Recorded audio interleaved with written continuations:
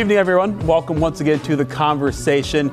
We come together this time to talk about changemakers, and that seems fitting considering we are celebrating the 95th birthday of Martin Luther King Jr. this weekend. But when we think about the conversation of this show, what a road it's been on in the last 4 years. When you think back to when this started in 2020, the state of our community, the state of the world at that point, there was so much going on. So it really seems fitting to start the year off, and like you mentioned, during the week of Martin Luther King Jr., really honoring and recognizing the work that he did, to talk about change makers, people who are pushing for positive changes here in our community. Absolutely. Those are changes that we've talked about, whether it's in education or in health or in economic sustainability, whatever it might be. Then, boy, when you think of organizations that have been advocating for changes regarding racial inequality, maybe at the top of the list is the NAACP. They, for more than a century, have been fighting for the advancement of black people, and that includes the longtime president of the Columbus branch, Nana Watson. It gets tired, but you know what? You got to keep on pushing. You just can't let it consume you. We get tired and we go to sleep, wake up, and it's the same old fight, and that's okay. It was February 12th, 1909. The National Association for the Advancement of Colored People was born. Then the NAACP aimed to secure for all people the rights guaranteed in the 13th, 14th, and 15th Amendments. Now, 115 years later, that same spirit of striving for equality remains, including right here in Central Ohio. Advocating for black people is in my DNA, and I wouldn't change my DNA for anything in this world. I love black people, and I relish and I'm appreciative that I had the opportunity to lead the oldest civil rights organization in America. Nana Watson is the president of the Columbus branch of the NAACP, which was founded in 1915.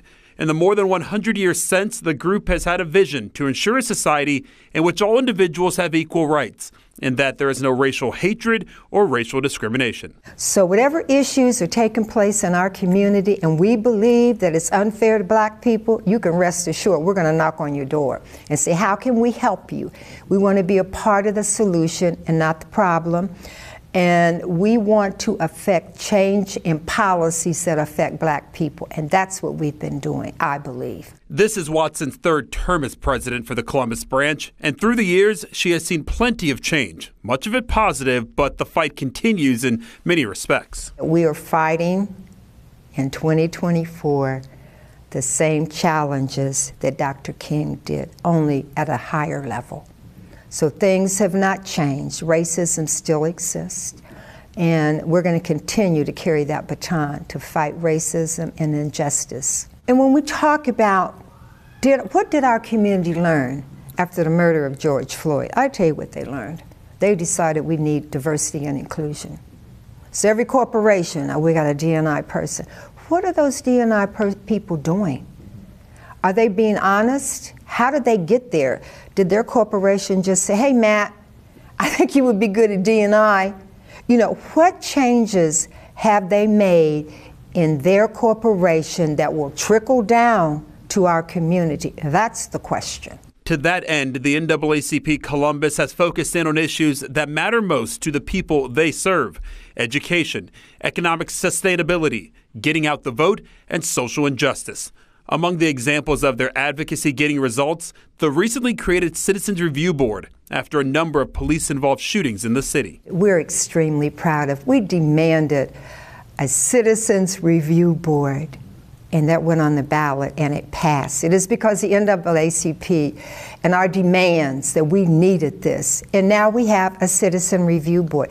It took a minute, but we continued to push until it came into existence. That doesn't mean that we're anti-police. We certainly are not. But we need to monitor the Columbus Police Department, as we did. We have a new chief of police. We're proud of that. But we needed an entity that individuals could go to and say, I've got a complaint.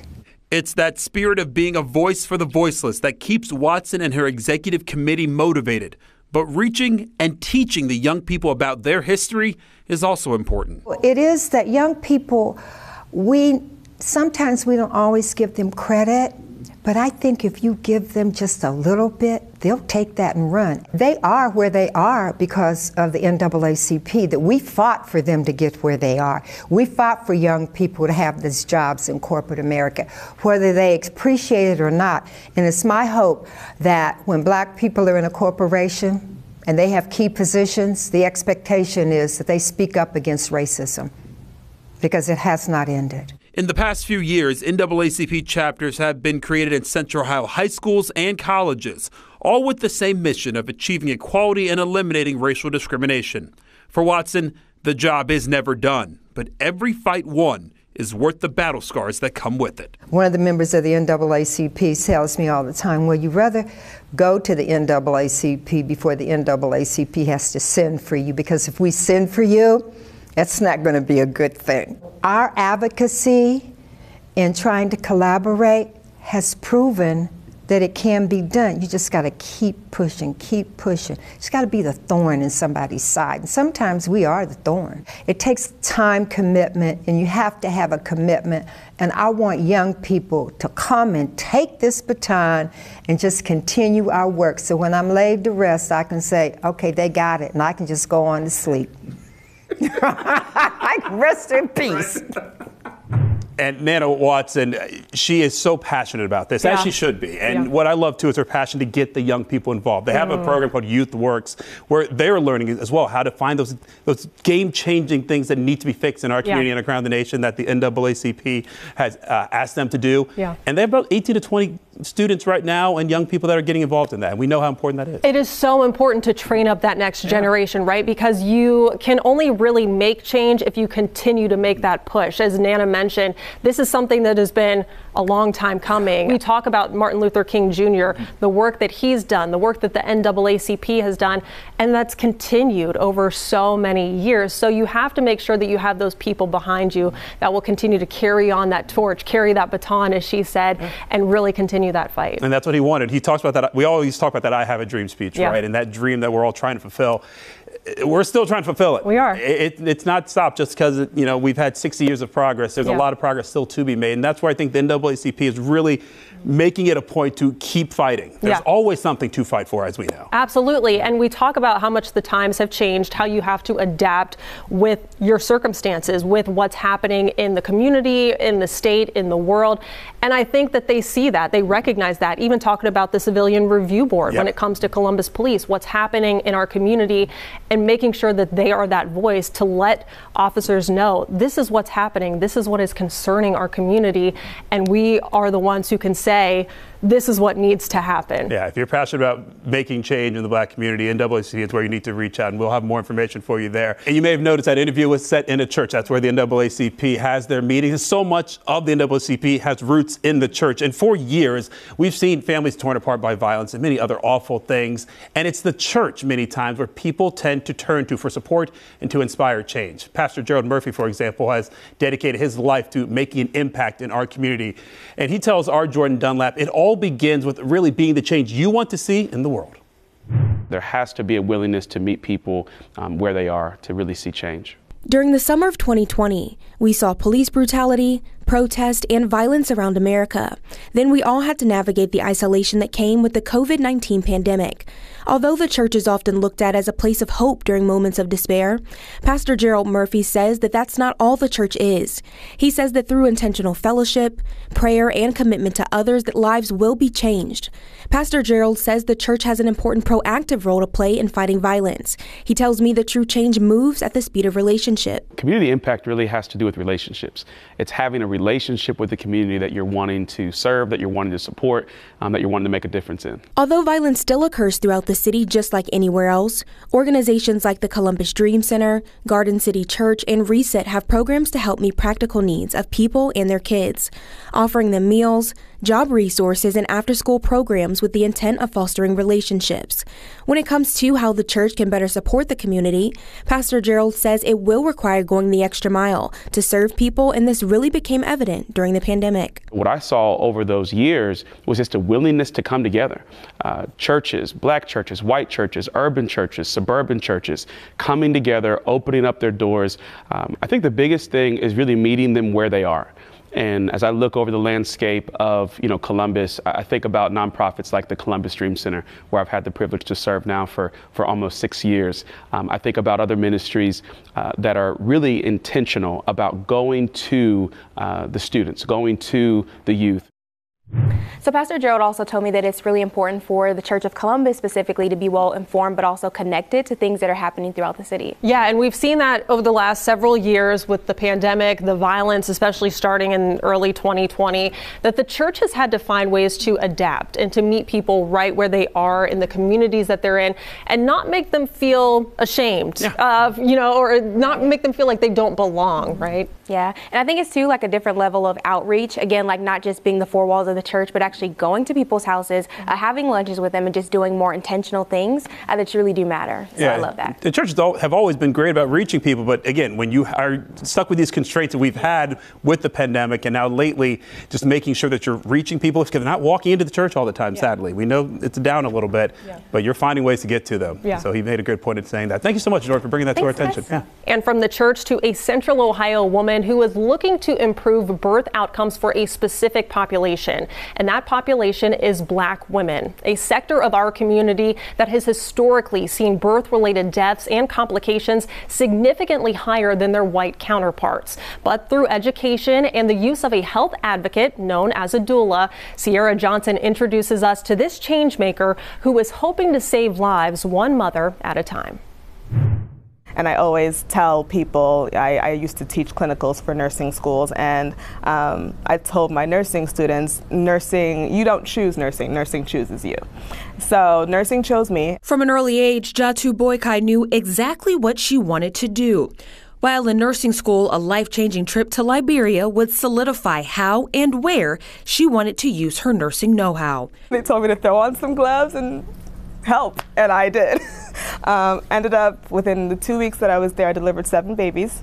I was able to donate a lot of medical supplies. I was able to see, the way that they conduct surgeries is very different from how it's done in the United States. With her passion and newfound direction, Jatu dove headfirst into the fast-paced and emotionally charged world of labor and delivery.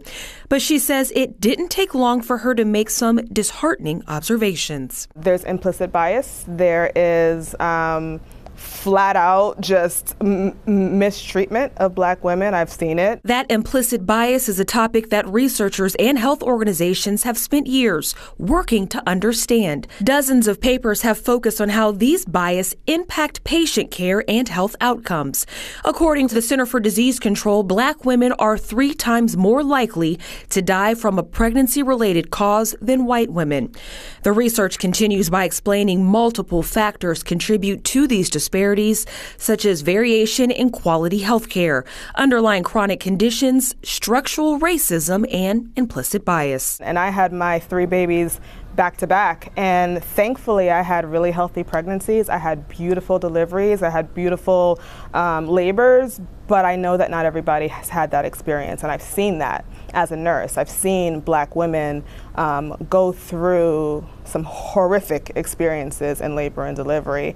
And so yeah, it's one of those things where you know too much sometimes as a nurse, and especially as a Black nurse. She tells us she wanted to be part of the solution. Enter Moby Nurses, Inc., an organization started by Jatu that serves perinatal support for minority communities.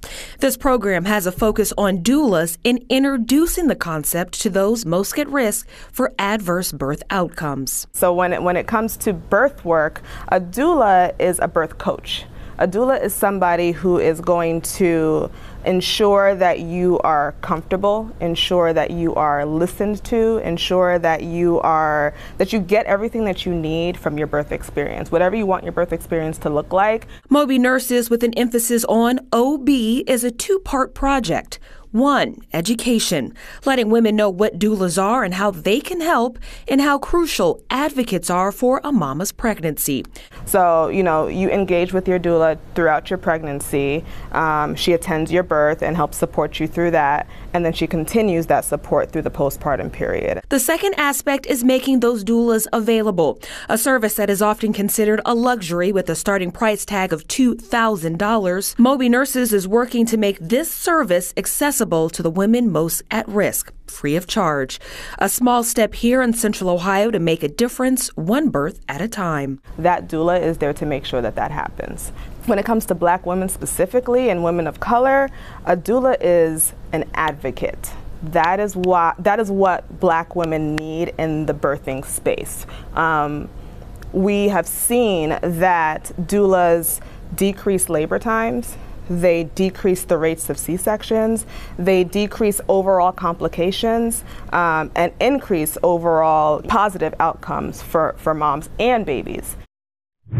So the big takeaway is really just having that advocate in the hospital for you, kind of facilitating for what you want your birthing plan to be and making sure that you follow through and that you have those positive birth outcomes. And it's incredible that this story is actually so timely, because I have a friend who just went recently through the birth of her second child, and she had a doula for this pregnancy. She did not for the first, and she shared how different her experiences were and how she felt that she really got what she wanted and that she was being heard the second time around versus when she didn't have that advocate for her. And then educating folks on what a doula even is, and then facilitating it free of cost is really a game changer. If you can take away that barrier, you're really just upping the chances of just having a better birthing experience. And a better birthing experience is better outcomes for everyone involved, as you mentioned too. So that's what we like to see. Yes. And again, that change that we're hoping will kind of catch on a little bit. Hopefully. And maybe become a little more She's starting popular. local, and hopefully she can build out from here. Incredible. Good start, though. All right, Sierra, thank you. And of course, as we continue our conversation about changemakers in Central Ohio,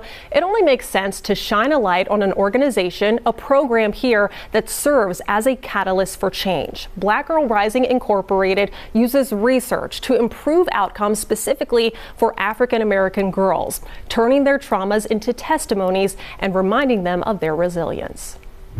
I have an undergraduate degree in special education, a minor in curriculum development, and I have a master's in learning disabilities and behavioral disorders. I had spent probably 20 years looking at Black girl aggression in schools.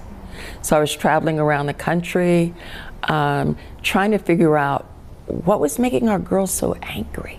That kind of insight and experience is why Fran Frazier was invited by Dr. Laura Belliston Cobb and the State Department of Mental Health and Addiction Services to take a closer look at mental health in the Black community and the stigmas around it. Frazier, though, had something else in mind. I got them to change their minds so that we could look at what was happening to Black girls. Our girls' stories hardly ever get told. And when they are told, it's always in a deficit manner. But our girls are also resilient in lots of wonderful ways, and we need to figure out how do we create more of that. They started with research in 2010, surveying more than 400 girls in 4 Ohio cities. Primarily because Black girls seem to be more significantly exposed to trauma than any other group of girls or boys. And we wanted to know exactly what were some of the bigger things that our girls are dealing with, and then how do we begin to build resiliency around that. But as the group worked to find answers to those questions, a former lawmaker posed another. It was former Senator Charlita Tavares who came to me and said, so now what are we going to do? What they did led to the creation of Black Girl Rising Incorporated. We did focus groups, we do a lot of listening sessions, we did the survey research. Speaking directly to and hearing from the Black girls experiencing that trauma. They are using their voice in multiple ways to tell us what is great in their lives, to tell us what they're struggling with, to tell us what they think about. Then encouraging those same girls to turn data collection into action. Looking at what they said and how they felt and decided to create programming around that. We started a Black Girl Think Tank. A safe space for girls in the program to openly and without judgment voice their concerns, communicate across barriers, and build a community. We do more facilitating than teaching. We don't give advice, we don't tell them what to do, but we know how to listen. So even after our research, we continue to find out from girls, what do you think are the most important things that Black girls are dealing with right now? So our think tank said safety and not knowing your history. Because they feel like if you know your history, you know your roots, you celebrate your culture, you might be a little bit more caring and compassionate to other girls who look like you. But it's not all talk and no walk. The girls in the program take the data, dialogue, then develop problem-solving solutions. We're going to have a Black Girl Summit soon, where they have to present their papers, present their research, say what they want to do about these issues, and then recruit girls to help them in these projects. Using that as fuel for policy changes. Those papers that the girls are working on won't just be presented to other girls. They're going to be presented to City Council. They're going to be presented to leaders in the city of Columbus so that change can happen on a larger scale and so that we can build community engagement and increase advocacy. We know that our girls have the ability to really create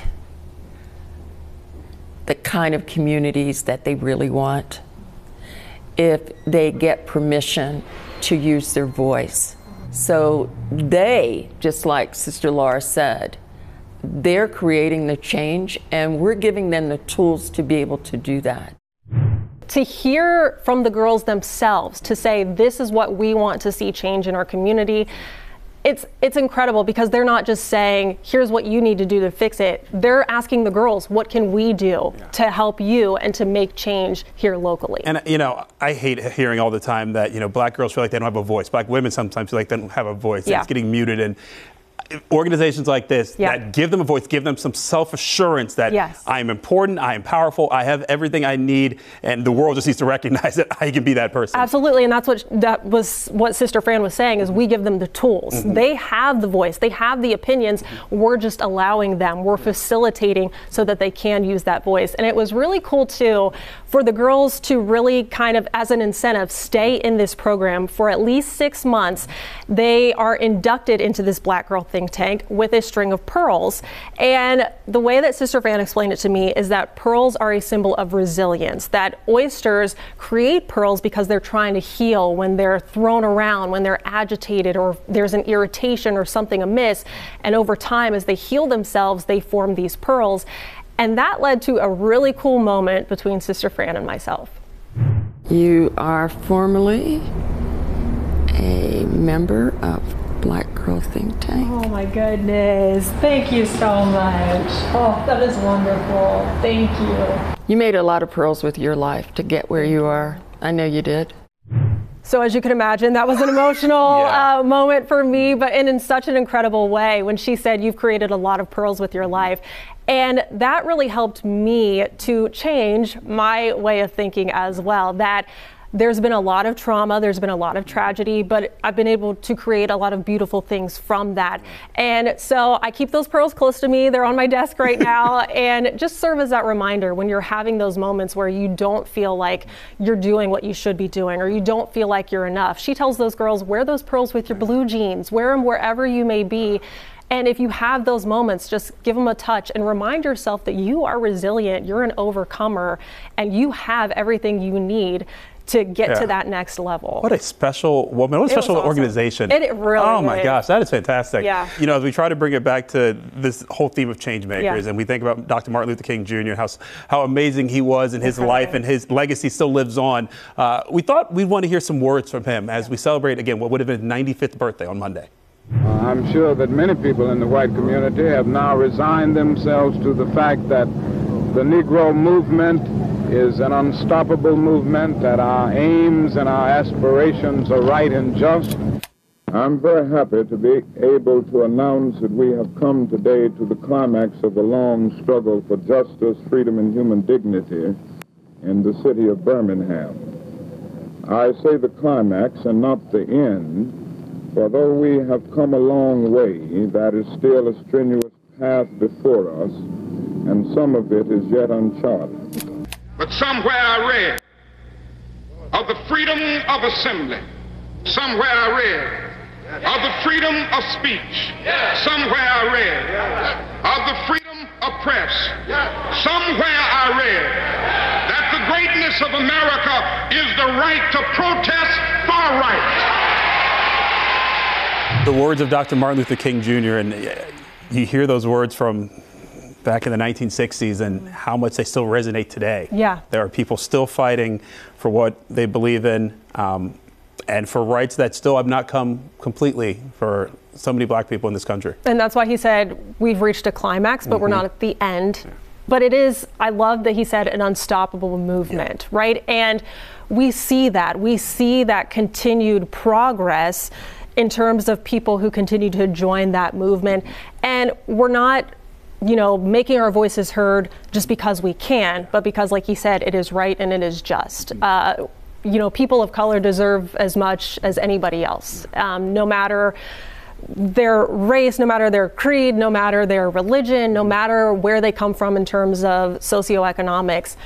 If you're a human being, you deserve to have as much as any other human being. I think about the words that John Lewis used to always say, good trouble, right? Yeah. Yeah. Sometimes you have to make your voice heard. You have to raise a little bit of, know what, to get change to happen. And we see so many organizations that are doing that, but also making sure that black people, even when they are beaten down, find a way to bring that confidence back up so that you are worth something. That resilience. Dr. King's words still resonate right now. I get chills every time I hear him. I know. I'm sitting here say thinking anything. It's incredible. You understand why so many people joined his cause. He was such a passionate speaker, but he had a reason to be passionate. He was fighting for something that we continue to fight for today. And I like to think that, the conversation is a little piece of that we're trying to do our part to carry on his legacy. And this is not the end. Definitely not the end. But it is an unstoppable movement. 100%. Sure. Thank you so much for joining us on this latest edition of The Conversation. We leave you with Dr. King. My 4 little children will one day live in a nation where they will not be judged by the color of their skin, but by the content of their character. I have a dream today.